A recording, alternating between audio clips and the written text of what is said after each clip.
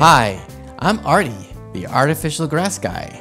Thanks for watching today's video from Gardner Outdoor and Remodeling's water saving tips. Today's topic is about filters for your pool. You might consider, if you're remodeling, to replace a DE filter with a cartridge. DE filter needs backwashing and therefore more water, and a cartridge filter does a great job too. Also, an easy tip is keep your pool as clean as possible. That will reduce the need for backwashing or for cleaning your filter for that matter. And lastly, if you're going to drain your spa, you might consider using that water for irrigation. Just don't add chemicals for about a week before you use the water. Thanks for watching. Cut. Man, I'm thirsty. Not funny, guys. Really not funny.